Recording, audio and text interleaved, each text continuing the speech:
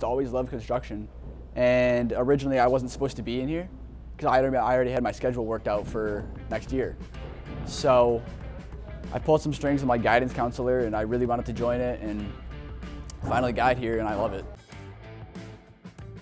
What don't we learn? I mean, we learn everything from framing a house to drywall finishing to tile. I plan eventually, hopefully, to open my own business someday, become my own contractor, and then start a business from there. As soon as I started here, my parents were all over me about getting this done and getting that done. I've patched up a ton of drywall. I just moved my room to my basement, so I did a whole basement remodel. So it was a lot of fun.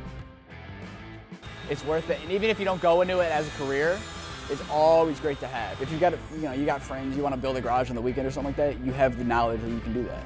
Or if you got something around the house you got to patch, you don't have to hire somebody, or you don't have to worry about contractors not showing up or something like that. You know how to do it, so you can just get it done.